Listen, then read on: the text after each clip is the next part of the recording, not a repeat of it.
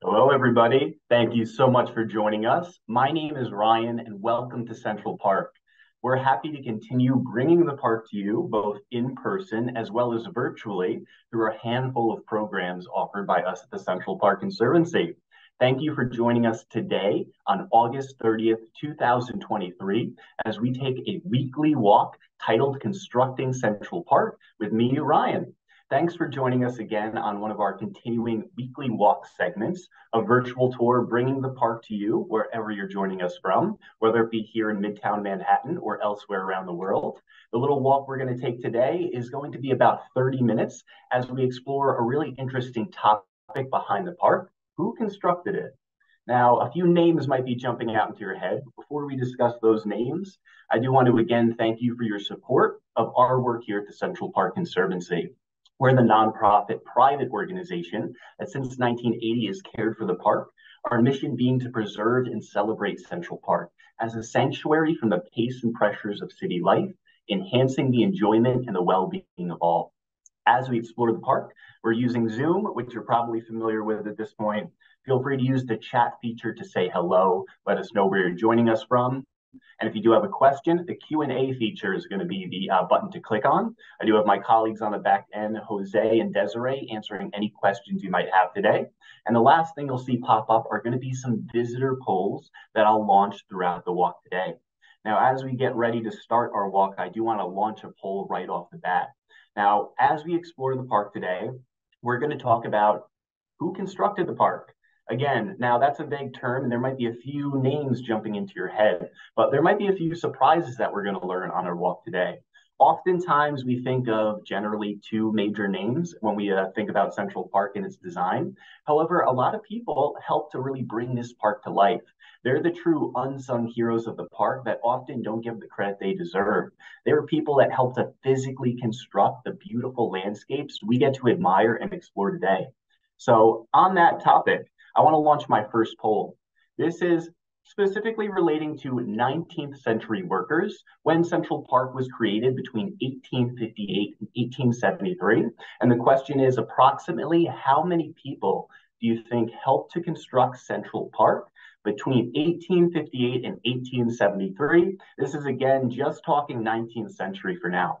So I'll let everybody vote in that. We're going to begin our walk by starting over at about 64th Street and 5th Avenue, entering the park near a pretty familiar location, the Central Park Zoo. Zoo is blocked off, though, by this building that we're going to see as we enter into the park here. And many people do enter the park to, again, come to the Central Park Zoo or Tisch Children's Zoo, which can be easily accessed from this area.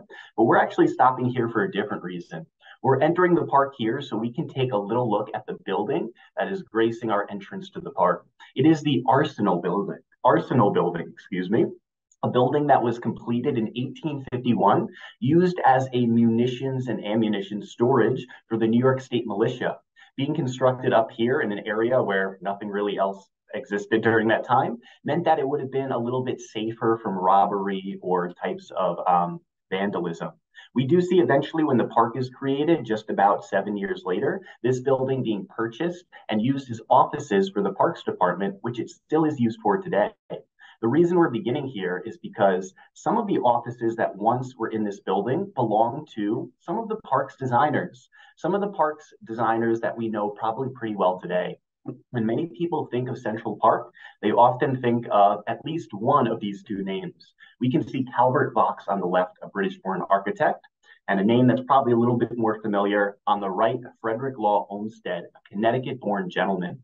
They would go on to design Central Park, Prospect Park, and countless other parks, landscapes, college campuses, roadway systems, you name it. We do often, again, give them high credit in designing Central Park, but they were not alone. As we explore the park today, we're going to learn that a lot of people were helpful in really designing this park and bringing it to life. Again, two people tend to come to mind, but just in the 19th century alone, over 20,000 people were responsible in physically constructing the park's layout. On today's tour, we're going to dive into a little bit of the work in the 19th century, some in the 20th, and maybe just briefly touch on some of the work in the 21st century that goes on in the park. But just in the 19th century alone, over 20,000 individuals helped in constructing this park. And today we often don't really hear many about their stories. So we're going to change that a little bit on our brief virtual walk today. So as we continue exploring the park, let's walk just for a moment out towards Grand Army Plaza. Walking just outside of the park, we can see a lot of statues and architecture reminiscent of what lies beyond the park's boundaries in the city. This is meant to be a grand entrance to the park. And of course, once we see this, we do start to go beyond that tree line and come to a much more lush natural landscape, as was the purpose behind Central Park's original design, a design that we still see really alive and well today. Maybe a few things have left us, like that old reservoir, but we do see a lot of the naturalistic landscapes still existing in the park today. And that was the purpose behind this Greensward plan, a plan that stands for grass-covered ground. It was meant to create a lot of lush natural beauty that would help to distance us from the reminders of the city. And just a short walk down into the park, we can already start to get some of those sights that really make us forget we're in the middle of Midtown Manhattan right here. As we enter the park near this about 59th Street entrance, we can look over a landscape that amazingly is entirely human constructed. It's hard to believe that this isn't a piece of Manhattan's past that was fenced off, but rather one that was physically designed to trick our mind into believing it's natural. As we mentioned, over 20,000 individuals were responsible for helping to construct this park. But why exactly were they here? Well, we can look to some of New York City's newer creations and marvels to really understand that. Central Park, New York City, is no stranger to large capital projects. In the 19th century, a lot of major projects were occurring. These were reservoir systems, various types of water tunnels and water systems, railroads, and even things like the Erie Canal, which we can see pictured here. Constructed between 1817 and 1825, the Erie Canal is an example of one of the projects that brought a lot of newly arriving immigrants to the United States to find economic freedoms and a lot of job opportunities. Projects like this not only supplied jobs, but put New York State on the map, really establishing it as the Empire State, the leader in economic strength, as well as population. We do see New York City's population booming as this 363-mile waterway that traveled from Albany to Buffalo helped to really increase trade and make New York City one of the largest capital ports for economic trade. We do see, of course, a lot of those workers coming to work on projects like that, finding employment in Central Park, as over 20,000 people would help to construct the park's physical layout in just about the first 15 or 20 years alone. We do see largely about two groups responsible for the physical construction of the park. Immigrant groups like Germans who were coming to the park in large numbers between the 1820s and 1850s. They came over in a few different waves, but that 1820 to 1850 wave being one of the largest, where in the 1850s alone, over 800,000 Germans passed through New York. In 1855, we were actually the third largest German concentrated city in the world, just after Berlin and Vienna. We see beyond the Germans, one other group helping to largely play a role in physically constructing the park. That group, we can see some of their culture represented in the statue here with Thomas More, an Irish poet and author. The Irish were amongst the largest groups, along with the Germans, to help to physically construct the park in the 19th century. We see between 1820 and 1860, a huge wave of Irish immigrants coming over. In fact, after the potato blight of 1845, we see throughout the 19th century, the Irish constituting 1/3 of all immigration to the United States. And of course, a lot would find employment in Central Park. In September of 1867, we see roughly 700 people employed by this park project. And when official construction begins in 1858, over 3,000 people are already employed here. Let's walk around the landscape a little bit to better understand the challenges that went into physically constructing this landscape. Now, as we walk up this little hill over here, we can get a little bit of exercise as we walk up the path. But of course, a beautiful day, sun is starting to come out here in Manhattan, so we don't have to deal with that rain. We can make our way to the top of this rock, one of the many overlooks throughout the park, getting a little view on the low-lying area. It's pretty amazing to look over this section of the park and consider what it once looked like. This general section of the park, the majority of it, looked very different at one point in time.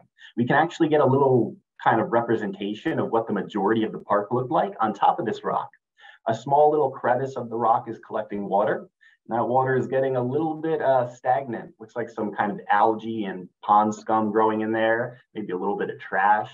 And also looks like a perfect spot for mosquitoes to breed, possibly spreading malaria. These kind of stagnant, gross looking water bodies is what we found a lot of in Central Park's pre-created landscape. The landscape was largely rocky and swampy and went through massive transformation to bring to life the lush green that we can see from our high point up here today. Looking around, we see a lot of flowers, shrubs, and trees that were planted to cover up the park's previously rocky and swampy landscape. As we make our way to the bottom of this rock, we can get a better idea of just how difficult it would have been to construct the landscape. This was the most dominating feature around. It's called Manhattan schist, and it's a very hardy rock, one of 5 bedrocks found throughout New York City, and one that, again, really just dominated the landscape prior to Central Park's construction. This rock needed to be manipulated drastically in order to create some of the low-lying areas and create a diversity of landscape in the park.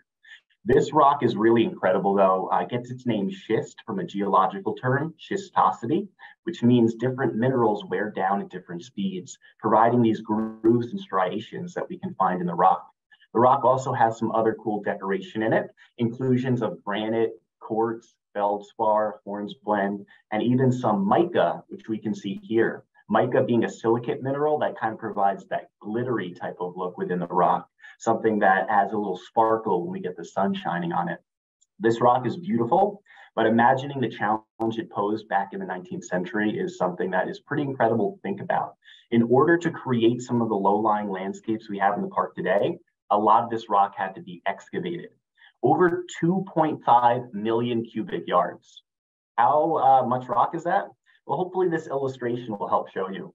If you take an American football field, which is roughly about 360 feet, a little bit shy of the roughly 400 plus feet that the width of the Empire State Building is, you take that 360-foot football field, raise it to the height of the Empire State Building, which is about 80 floors, and fill it with rock. That's how much rock was excavated from Central Park, or even in some cases brought into the park and imported to be used for different decoration like arches and bridges. That is a lot of rock, and this is before machinery existed. So that meant we were using, or rather the Irish and German workers of the park were using a lot of hammers, pickaxes, and gunpowder. Over 166 tons of gunpowder, which meant a lot of controlled blastings to create lower lying areas of the park.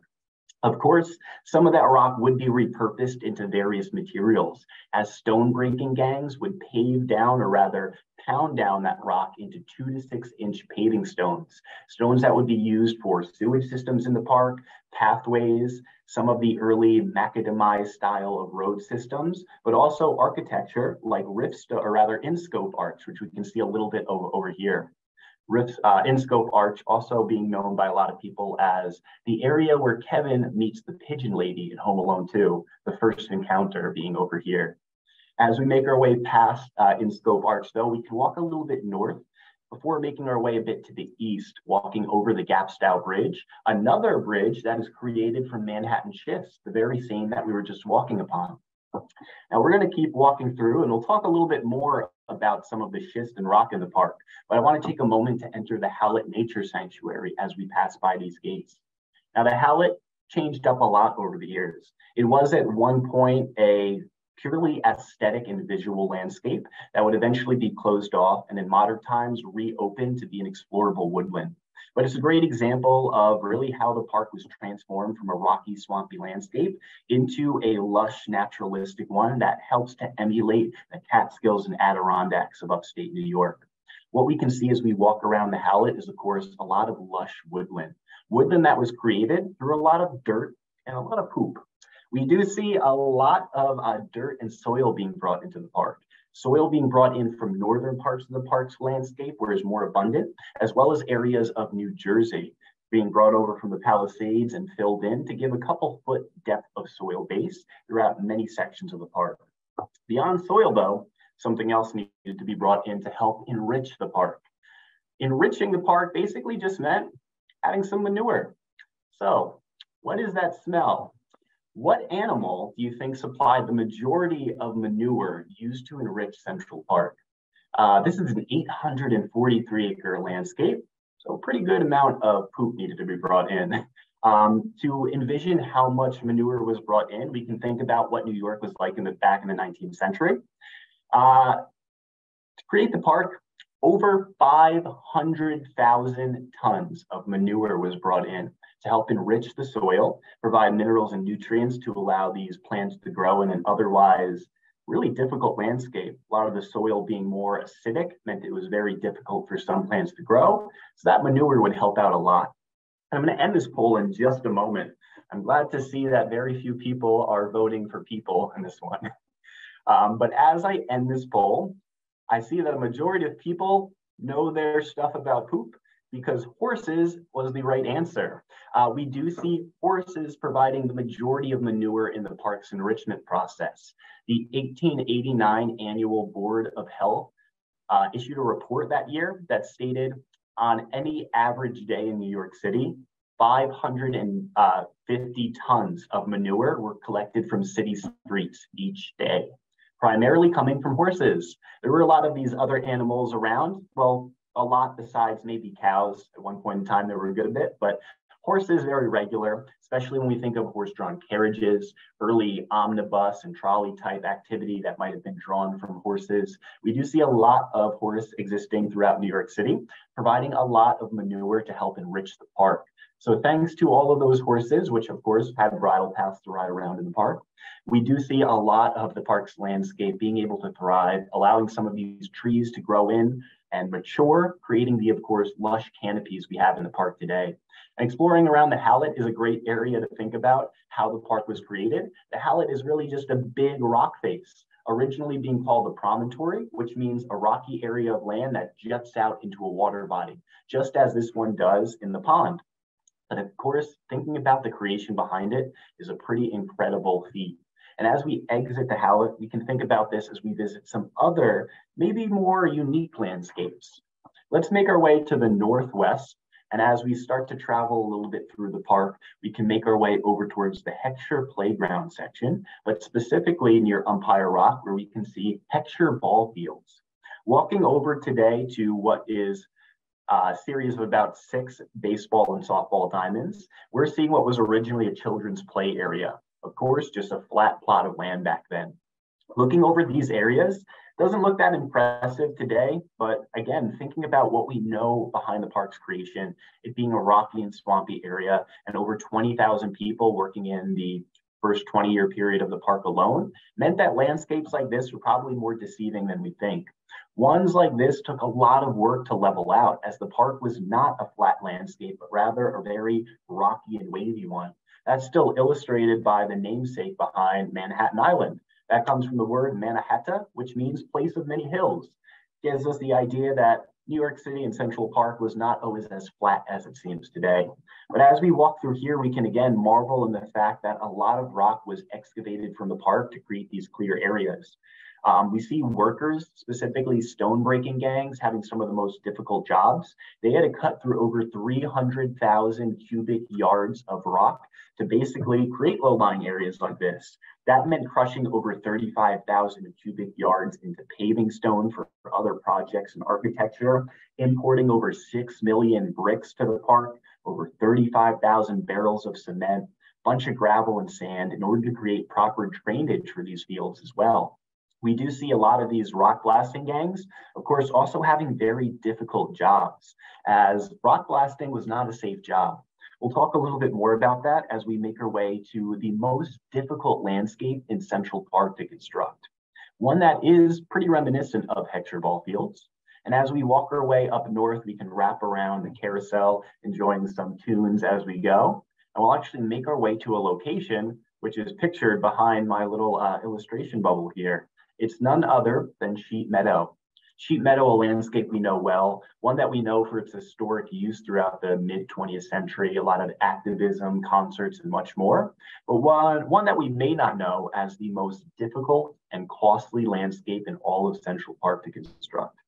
Looking over it again, it's a big open field. What's so hard to construct about that? Well, again, a lot of rock that was plaguing this area, making it a very uneven and very oddly spaced out area.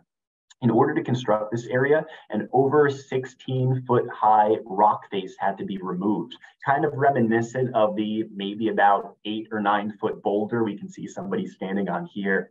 Blasting off these large rock cliffs would lead to a more flowing flat area that, of course, dirt and soil would help to create the perfect balance of this pastoral meadow. Looking around, though, we can still see reminders of some of the rocks that stick out through this area. Again, this is a really hardy rock that's over 500 billion years old. It's the second oldest bedrock of New York City's 5 bedrock layers, and it must have been very difficult to remove. Blasting this rock away using gunpowder was the primary way of removing it, which meant boring holes, filling it with gunpowder, lighting a fuse, and running away. We do see a lot of controlled blastings occurring within the first approximately 5 to 8 years of the park's construction. The first really 5 or 6 years, you can imagine a lot of controlled detonations were occurring, as over 166 tons of gunpowder was used to blast away segments of Central Park. This was a dangerous job. And you can imagine these blasting gangs did have strict precautions. For example, one of the precautions was that a flag would go up about an hour or two before blasting occurred and would basically signify that everybody in the entirety of the park's acreage had to stop working until that flag was lowered. That, as well as a few other safety precautions, did keep these pretty rugged procedures pretty safe. But of course, there were still casualties in constructing the park. Two Irish workers, Luke Flynn and Timothy McNamara, both lost their lives in the construction of the park. They're actually also two of the few names that we really have of the workers that worked in Central Park. Again, we tend to remember Vox and Olmsted very well. We tend to find that it's hard and very difficult to find names or even pictures of people that helped to construct the park. These people are often forgotten, but their work is simply hard to miss as we explore the park today. And again, this tour is meant to give credit to some of those people that we might not have names for, but of course we can see physically the incredible work and the tenacious backbreaking work that they completed in order to give us a place to escape and picnic today. As we look around this area, we can again reminisce on how much has changed. The waving rock that flows out of this area of the park reminds us of what this landscape once looked like, a very rugged one that was once dubbed Badlands. One of the reasons behind Central Park's location being chosen was because of this rock. And again, looking over Sheep Meadow, it's easy to forget how far the park has come. Thanks again to largely the Irish, German, and some Italian workers that physically constructed the park throughout the 19th century. As we make our way through this area, there's one last thing I want to mention, and it is beyond the people that shape the park, some of the natural forces. Now, looking at this section of the rock, you might be able to notice a little bit of kind of grooves and movements throughout there. Now, those grooves and movements we can notice are actually running opposite. They're running perpendicular to some of the striations that are running horizontal in this photo. Those striations that are running horizontally are the ones that are coming from that term schistosity. It means the rock is weathering down at different speeds. Those little different horizontal lines are being formed. But you might notice there's a little bit of a different kind of line being formed on this rock. And that line is coming from something pretty interesting, something that left Canada about 90,000 years ago. What we can see here is an image provided by National Geographic. Shout out to National Geographic, who recently hosted the film festival with us in the park, an annual one that is been going on for over 20 years now. But what we can see here is an image from National Geographic that shows the Laurentide ice sheet, a sheet of ice that borders portions of North America and runs really throughout the majority of Canada. At one point in time, about 90,000 years ago, a chunk of ice broke off this Laurentide ice sheet, traveling from Labrador, Canada, which is nearby the end of that red arrow, and making its way southwest, eventually ending over where New York City is today, 10,000 years ago.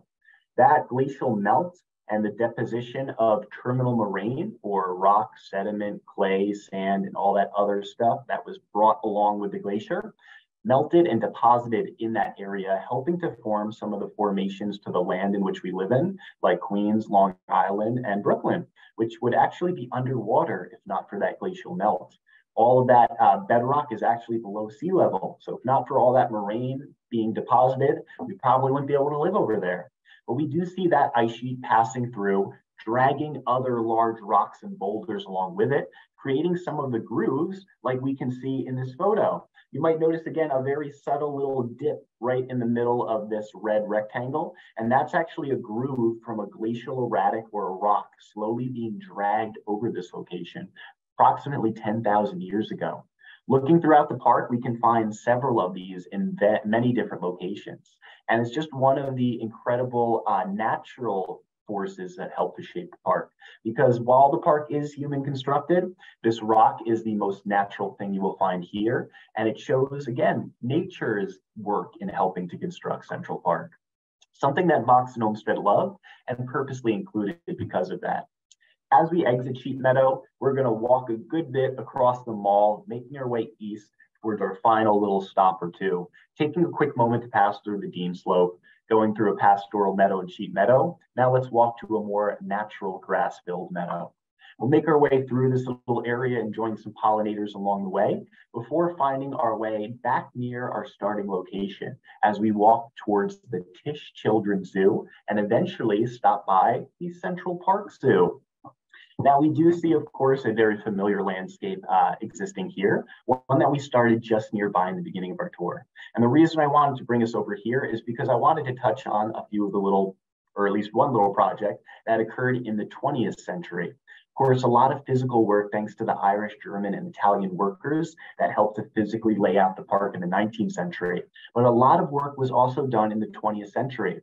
The 20th century kind of has its parallels to the 19th, where a lot of major projects occurred throughout New York City and the United States really as well. We see this occurring during an interesting time as well too, because a lot of really negative events were occurring throughout the United States in the 20th century. Events like the Great Depression between 1929 and 1939, as well as other financial crises that really limited New York's economic stability and financial stability, especially in caring for parks and landscapes like this. Today, we get to see a very beautiful zoo, but the zoo has changed up a lot. This is actually the third iteration of the zoo. Some of you may be familiar. The zoo, again, did start very differently back in the 19th century, beginning its life as a menagerie, a French term which means animals being kept in captivity, looking more like a pound than a zoo we might imagine today. That original zoo actually being in the basement of the Arsenal building really helps to imagine a pound, if you imagine those animals stored down there. But of course, that would begin to change really by the end of the 19th century, and especially throughout the 20th century. The first change to occur to the zoo would be under the administration of Robert Moses, a parks commissioner that was appointed between 1934 and 1965. We do see him bringing on a lot of change to New York City and Central Park in particular, with projects like the zoo being his first project. Now, we see a lot of large projects occurring during the 20th century, and amazingly, they're done during a time of, again, a great financial difficulty in New York and the world. The Great Depression did cause a lot of course, economic catastrophe and loss of jobs and professions. However, we do see federal funding and several different New Deal programs being created to provide work to people throughout the United States. Robert Moses would take advantage of several of these New Deal programs through the Civil Works Administration, helping to fund major projects like the recreation of the Central Park Zoo using primarily federal funding, really avoiding tax dollars and New York City money, helping to bring back to life really areas that were very decrepit looking. Here's an image that we can see, which is not even when the zoo was at its worst state. This is actually a little bit nicer of a time for the zoo, but still one that looks very different than we see as animals were stored in big bird cages. That 1934 restoration helped to really create a more naturalistic layout for the zoo. Many of the buildings that were created during this time are still visible and in use today, as Amar Emery II and a team of about 1 to 2 dozen individuals created the new park's design or the new zoo's design over 16 days, featuring a lot of brick, limestone, and concrete, material that was inexpensive and easy to construct very quickly. We find on December 2nd, 1934, the zoo reopening, and the zoo getting a lot of course, beneficial changes, including habitats and enclosures that are more naturalistic. One of my favorites being this image of the bear's den being constructed for that 1934 zoo reopening. The zoo today, of course, has undergone another restoration work around the about 1980s, as we do see the Wildlife Conservation Society, who cares for it today, taking over, spawning from the Zoological Society, who maintains all of New York City zoos today.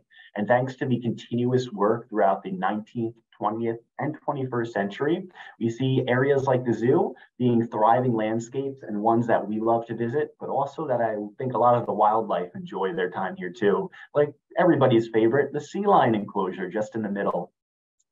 As we do come towards the end of their walk today, I want to shout out one last group who helps to provide a lot of major contributions to the park, both in the 20th century and today in the 21st century. It's none other than the organization I'm a part of, the Central Park Conservancy. So honored to work for this group of about 300 to 400 employees that helps to keep this park looking clean and green. And along with our incredibly committed volunteer group, we do an incredible job, I have to say, of caring for this park, preserving all of its incredible rich landscapes and history, and of course, having a very fun time doing so. Can you spot myself or any of our other guides in this photo? I see one or two of us on the bottom right of this photo in case you want to do a little Where's Waldo. But as we come to the end of our tour today, I want to give a special shout out again to all my colleagues, all of our operations staff, especially who are out there physically keeping the park clean and green. Again, oftentimes the overall designers of the park and the people that are overseeing things get a lot of the credit, but really it's the unsung heroes, the people that are out there physically constructing and caring for the park that keep it remaining clean, green, and beautiful. So a tremendous thank you to all of our staff and all of our volunteers who help to keep this park thriving. As we come to the end of our walk today, I know we covered a lot in a 30-minute period, but of course, there's still more to learn about. We do have a lot of other information available on our website and even tours that dive into more depth than this. Be on the lookout for in the future when we do bring back our Who Built Central Park tour, which covers this and a lot more information relating to who built the park. So if you ever do want to learn more, keep an eye on our website and you can find some of the new tours that are constantly being introduced. But of course, we always encourage you to come back and join us next Wednesday for another weekly walk. I will keep this room open for a little bit longer to answer any last minute questions we might have out there, but I do want to thank you again for your support in keeping the park clean and also supporting our work of caring for it. So once again, thanks to all of our staff and more importantly, a lot of the various immigrant groups that helped to physically construct this park back in the 19th century. Thank you so much for joining us today and hopefully learning a little bit about the park. From all of us here at the Central Park Conservancy, stay safe, be well, and we'll see you soon, everybody. Take care.